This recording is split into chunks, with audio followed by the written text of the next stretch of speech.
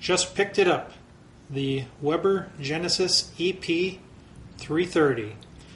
Got it from Daly's Ace Hardware in Henderson, Nevada. I personally prefer to deal with smaller local stores than the big boxes, especially when they can give it to me at the same price.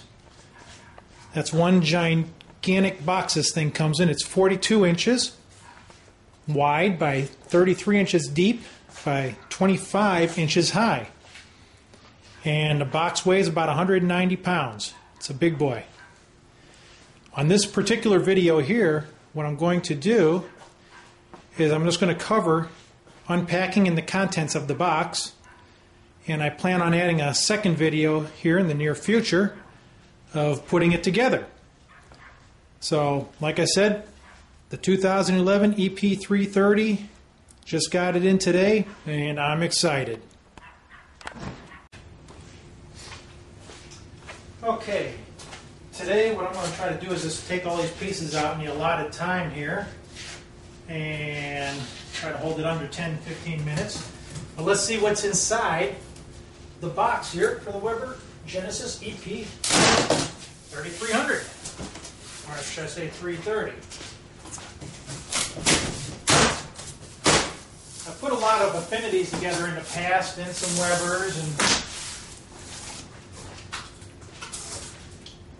Royal Mates and stuff like that, so I don't see a whole lot of difference that we're going to experience with this one here, but let's take a look at it inside the box.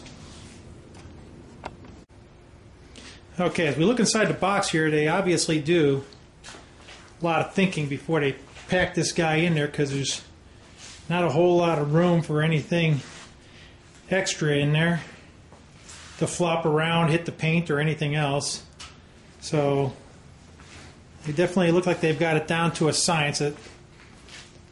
Let's start breaking it down and seeing what's in there.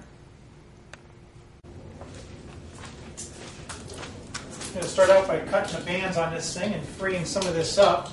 And what I've found in the past is it seems like if you pull everything out of the box and set it off to the side where you can see everything, you usually have a little bit easier time of putting the grill together. So as I take these out, I'm going to be laying them around inside the garage here. And I'm going to start another pile for stuff that needs to be trashed.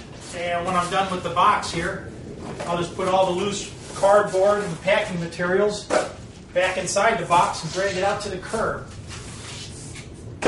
Like I said, you don't want to throw away pieces that you're going to need later on just because they bury them in the cardboard. Here's your manual, some packing stickers. We'll put those off to the side. You need those in a little bit.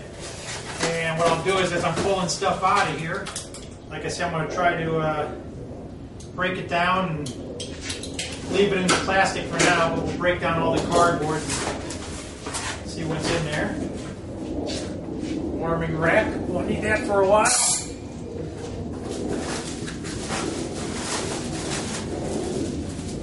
Yeah, looks like the front of the grill. Won't need that for a while. Cardboard empty, nothing to take to it. Strap it off to the side.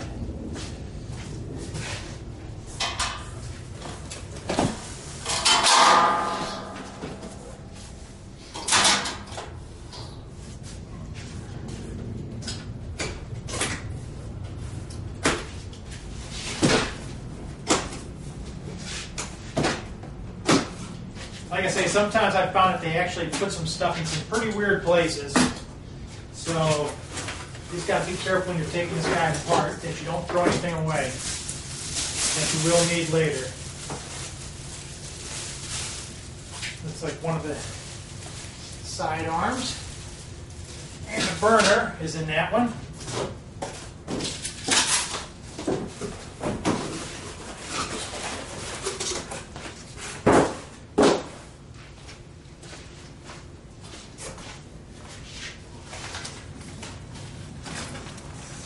Side of the grill we'll put over here. And I kind of like to keep the light pieces together because generally you need them relatively close to each other when you're actually putting the grill together.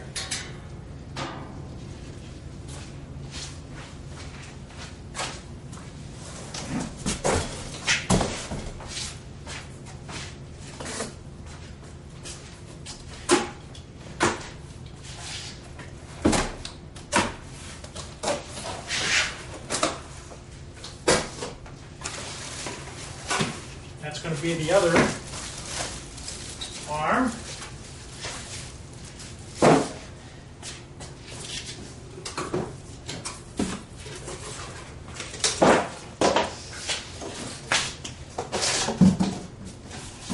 Triangle down in there. And little by little, what I'm trying to do is take away everything that's kind of surrounding, that's holding the bulk of the unit in place in here.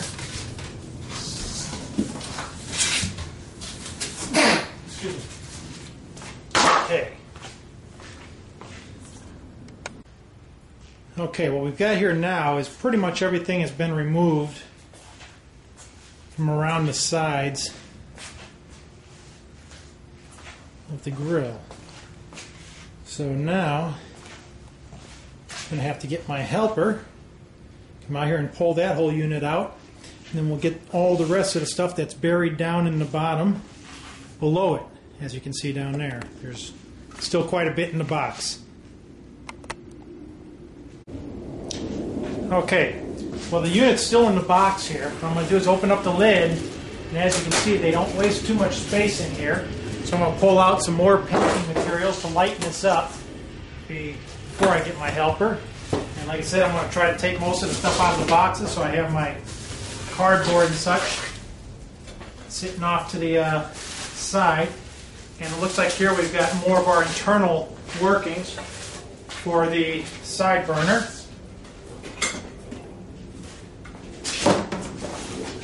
See, we'll put that right off here to the side.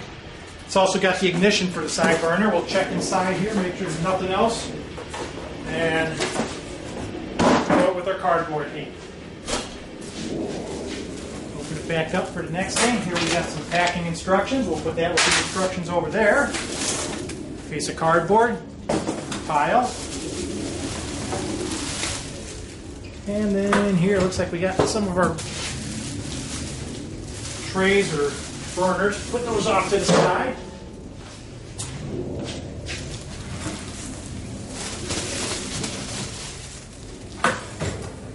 Wheels and more burner items. Put those off to the side. And at this point here, I'm just leaving them in plastic just so we can get this guy out of here. A couple little brackets, maybe some handles.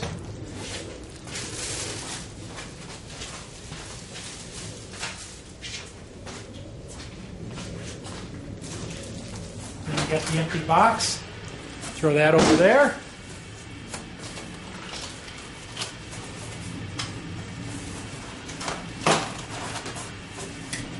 And I'm not quite sure what that is, so let's cut the tape and look inside. Might be just some protection for the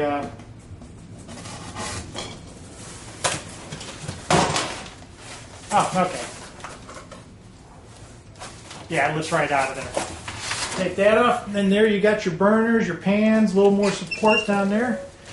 We'll take this, set it off to the side. I'm going to cut the tape on the items. And actually it's the doors that are in there. So we're going to take the doors and set those off to the side.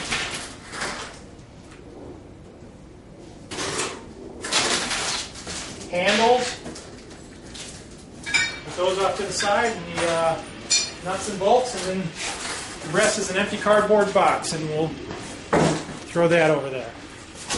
Let's take one more look inside there. It looks like we got some packing materials, all your nuts and bolts, knobs to the grill, aluminum grease catch pan, and now if you see, this thing is substantially lighter. And now I will get my helper to come over here and help me get that out. Okay, the grill unit has been pulled out. And there's actually some metal braces on the bottom to where you can set it straight on the ground. And what I did was I loosened up those gas pipes right there. Then I just put the connection to the propane tank through the handle just to make sure it doesn't get snagged on anything taken out of the box. And like I stated before, there's still quite a few items underneath the box after you do pull that out. So now we're going to finish our job for removing the rest. And it looks like my cardboard pile is getting pretty big over there. So let's go back and start pulling the rest out. Okay, this is the piece that was in front of the grill handle there. That's empty. Little support. Bottom of the grill, there's nothing in there. Here you start removing the sides of the grill. We'll just put those right there. There's a little pack of what looks like there's going to be spacers or braces, which were sitting on the top of that, so I'm going to put those over there by that so I don't lose them, because you may very well need them at that point there. Piece of metal.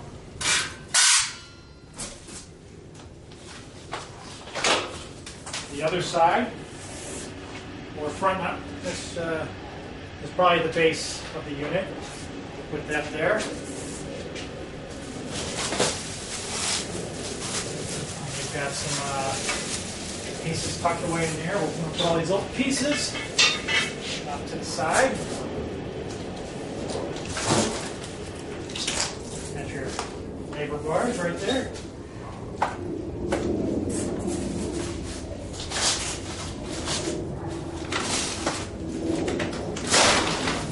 Dead center by the weight of this, I think it's got to be the grates. My guess. Yes, it is. Your stainless steel grates. Very nice. You need those for quite a while, so we'll just put those over here by the doors. Leave that in the cardboard. As we go down to the box, packing, and the last bottom piece of that, that's strapped. This is the whole bottom piece, and I don't believe there's going to be anything else tucked inside there, because most of these are crushed to hold the piece, and there's nothing underneath it. So we're going to put that right back in there.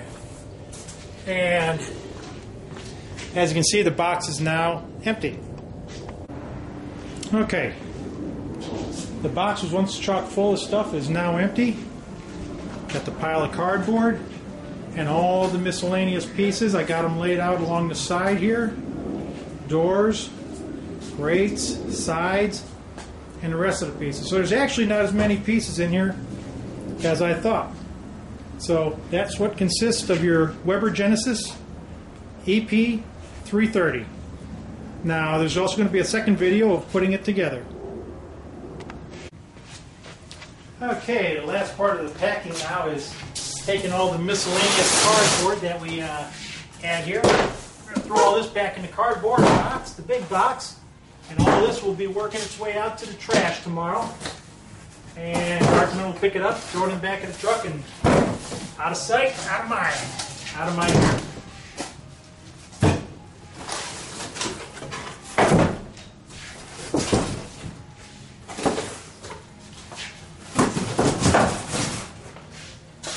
And if for some reason your garbage man won't take it, you can also pretty much cut the box down and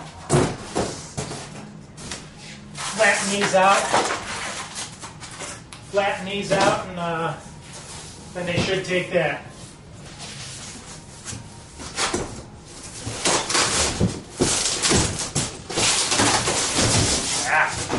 Anyway, I'll do that on my time.